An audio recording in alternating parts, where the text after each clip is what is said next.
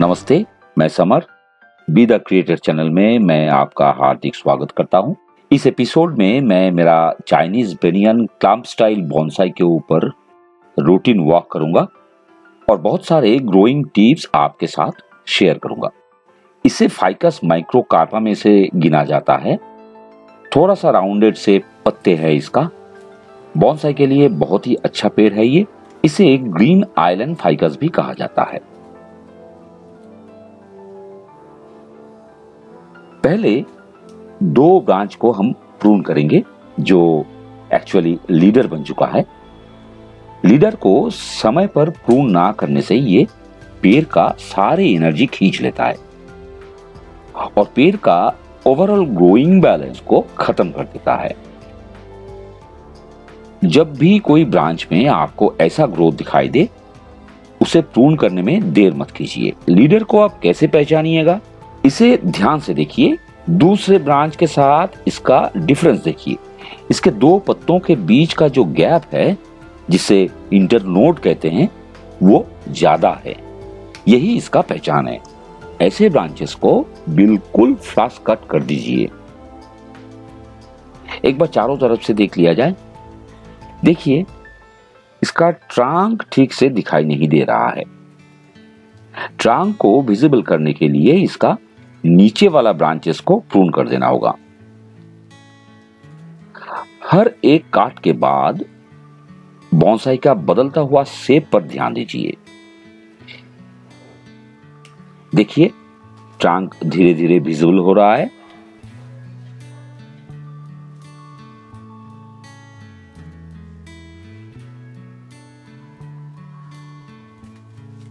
कुछ new shoots जो trunk line के नजदीक ग्रो होने जा रहा है, उसे निकाल देना होगा।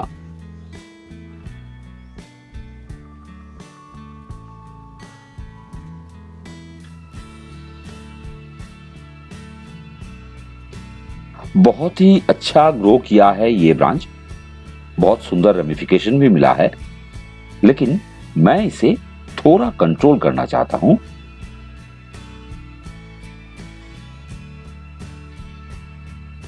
यहां से इसे मैं प्रून करूंगा।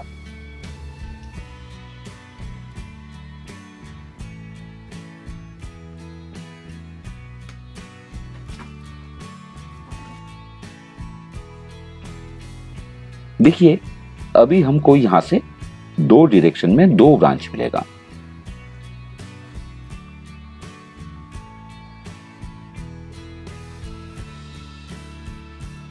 इस सूट को भी मैं फ्लास कट कर दूंगा।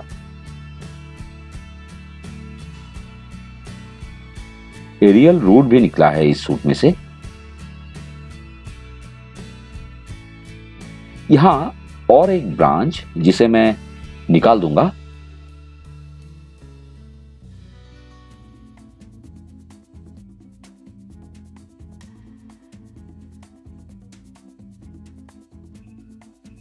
कुछ अनवांटेड सूट्स जो पेड़ के अंदर निकले हैं, उसे निकाल देना है।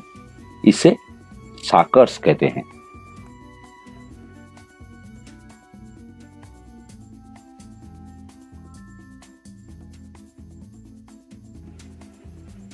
अभी ट्रंक लाइन अच्छा सा नजर आ रहा है। इन फ्यूचर इस बॉन्साई का शेप और भी बदलते जाएगा। ट्रंक लाइन और भी ज्यादा विजिबल होगा। ब्रांच स्ट्रक्चर भी विजिबल होगा। अभी इसका ट्रेनिंग पीरियड चल रहा है। अगले 4-5 साल ट्रेनिंग के बाद ये एक मैच्योर्ड बॉन्साई के लुक में आ जाएगा।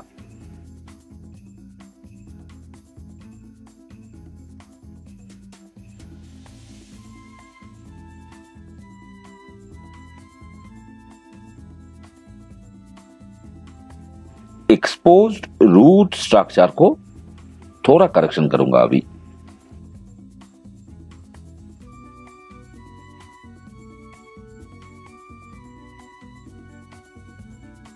इस तरह के रूट को निकल देना ही ठीक है।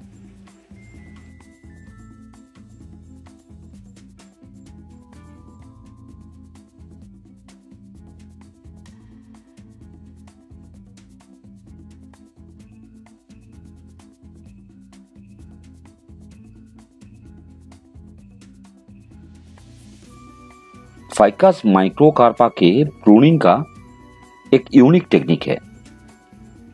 इसका जो टिप बार्ड है, इसे अगर निकाल दिया जाए तो ब्रांच का ग्रोथ कंट्रोल होता है और साथ ही साथ इस जगह से 2-3 नए ब्रांच भी मिलता है। जब आपको लगता है कोई ब्रांच को और लंबा होने नहीं देना है तो आप उसके टिप बार्ड निकाल दीजिए।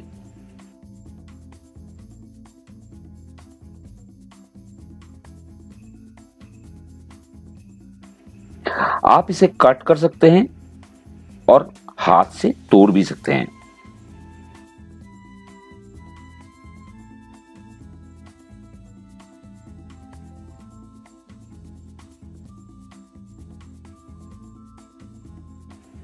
फाइकस मॉइस्चर पसंद करता है। ऑर्गेनिक इनऑर्गेनिक दोनों मीडियम में ही ये अच्छा ग्रो होता है। सॉइल जैसा भी हो, वेल ड्रेनेज होना चाहिए। सॉइल के ऊपरी भाग ड्राई होने के बाद इसे पानी दीजिए। नॉर्मल टैप वाटर भी दे सकते हैं।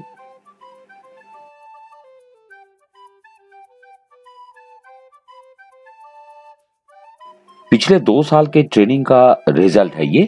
शुरू से लेके इसका प्रोग्रेस देखने के लिए डिस्क्रिप्शन बॉक्स में दिए गए लिंक पे क्लिक कर सकते हैं आप।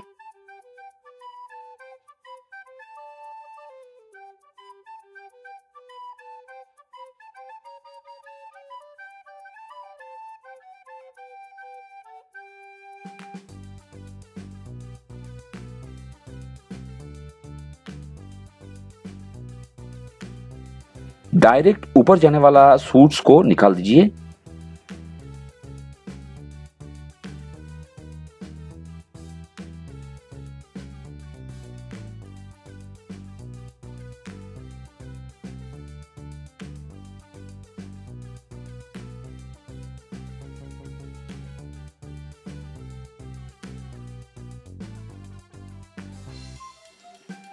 ये इंडोर और आउटडोर दोनों जगह ही अच्छा ग्रो होता है।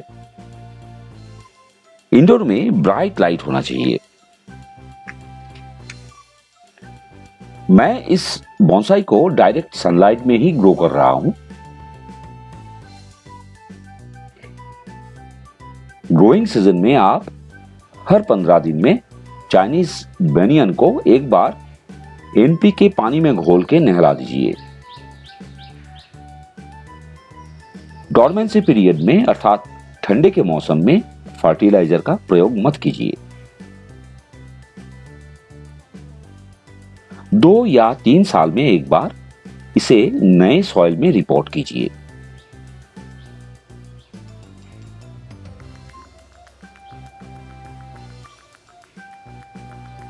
एक ही कटिंग से उगाया हूं मैं इसे। अभी ये 3 पेड़ों का क्लैंप है। आगे जाके मैं और 2 प्लांट इसके साथ जोड़ूंगा। आप भी एक चाइनीज बनियन का प्लांट कलेक्ट कर लीजिए और मेरे साथ एक क्लैंप स्टाइल चाइनीज बनियन बॉन्साई शुरू कीजिए।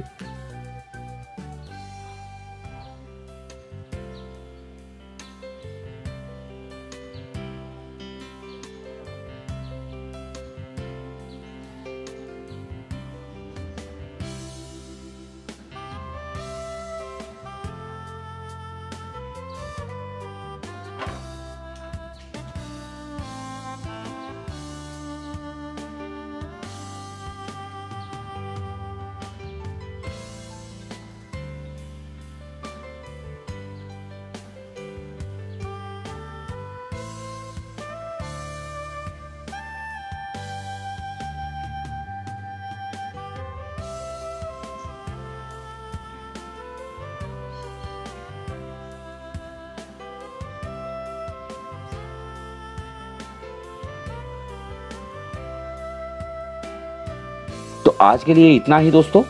मिलते हैं अगले वीडियो में। तब तक के लिए नमस्कार।